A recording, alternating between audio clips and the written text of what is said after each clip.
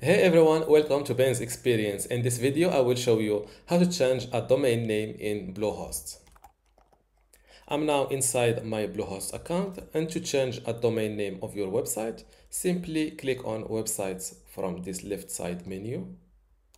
Below the website you want to change the domain name for, click on this Settings button. After that, go to Domains.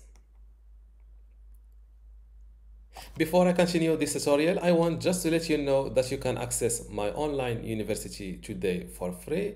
Inside this online university, there are many online courses that can help you with your online business.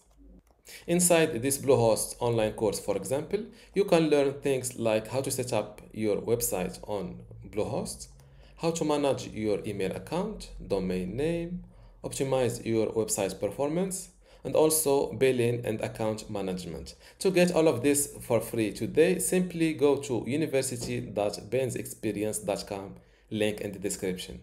Let's go back to our tutorial. Now that you're inside this domain tab, click on this Add Domain button. Now fill in the domain name you want to change to. In my case, it's this one, benstestinghosting.com, registered on Hostinger. Click on Continue.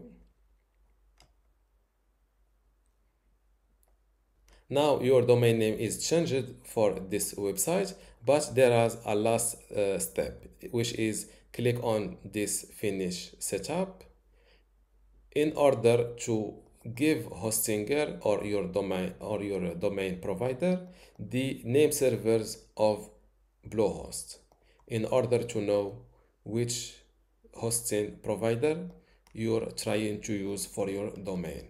First, let's click on this Manage button next to my domain name and look for something called DNS or name servers.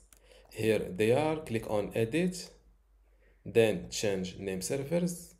Go with the second option and replace your current name servers with the ones from Bluehost. Same thing for the second name server, and hit Save. Close this window. Now with these new name servers, Hostinger knows about Bluehost, and with our first step, Bluehost know about your domain on Hostinger. Now go here and click on Verify Connection. After seeing a green check mark, click on Save Changes. Let's check this new domain name. Now all you need to do is to keep waiting for your DNS or name servers modifications to fully take effect. Sometimes this takes only 5 minutes. Sometimes it can take up to 2 days. So just keep waiting and don't panic. Don't forget to give this video a like and also leave your comment below. Thank you.